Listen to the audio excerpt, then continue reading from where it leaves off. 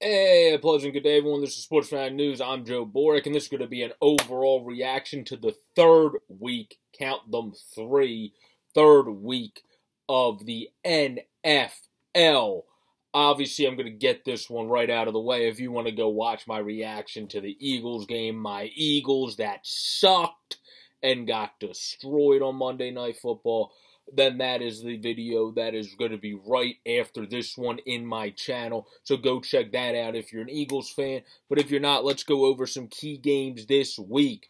One of them, only because of their quarterback's play and how much better he's playing there than he did in the New York Football Jets nation, is Sam Darnold, because he didn't even get a passing touchdown. He couldn't generate that, but still had a great passing yardage game. No knock on him for not getting a passing touchdown, because guess what?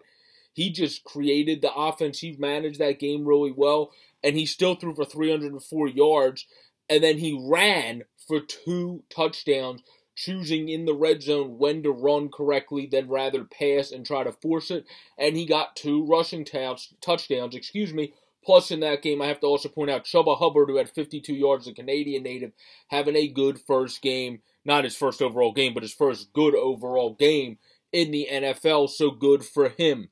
So that is one game to highlight from this weekend. Another would be, do they still have to find some form of identity of their team, fully what they are without Drew Brees and what they are without some veterans that have been injured early in the season? Sure, the Saints do, but they bounced back against the New England Patriots. Winston was able to be a game manager that it seems like he developed to behind Drew Brees and not as much of the gunslinger, going 13 of 21 with 2 touchdowns. And then Kamara had a very good game, having 89 rushing yards, and then Hill had that good play to seal it, where he jumped over somebody late in the game.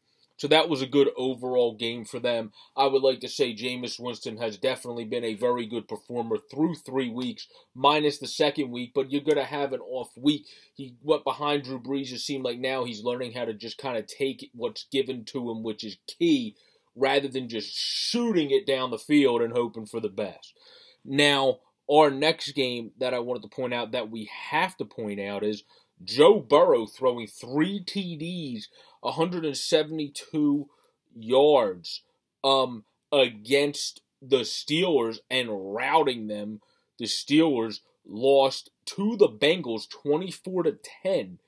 And Burrow had a very good game. Joe Mixon had a great game, having 90 yards. Ja'Marr Chase had a great game, having 65 yards himself. So that was a 3-headed monster, that game, of Burrow, Chase, and Mixon. So that is what was able to get it done, and that was an upset, I think, early on. Big Ben was not able to do anything. He's basically just falling over out there and was just succumbing to the pressure of the Cincinnati Bengals. Now, a game that I think, obviously, you wanted to see if you were Titans fans to take advantage of. They were able to take advantage of the Colts. The Colts now move to 0-3. I don't think there's a heck of a lot to take out of this if you're a Titans fan, particularly other than the fact that you want to see Ryan Tannehill. This one I'm more highlighting because of the negative. You want to see Ryan Tannehill look a little bit better, especially against a Colts team that was struggle bunnying early on. He threw 3 touchdowns to 2 picks. You're going to want to see him look better. He did have 56 rushing yards, though, so he did figure out a way to manage around not having as good of a game himself. And then Derrick Henry, the beast, the bus himself, the current bus of the NFL, had 113 yards. Now, as we come to our final couple games to highlight, we obviously ain't going to highlight a game. The Jets stunk and got blown out 26-0, and then 26-6.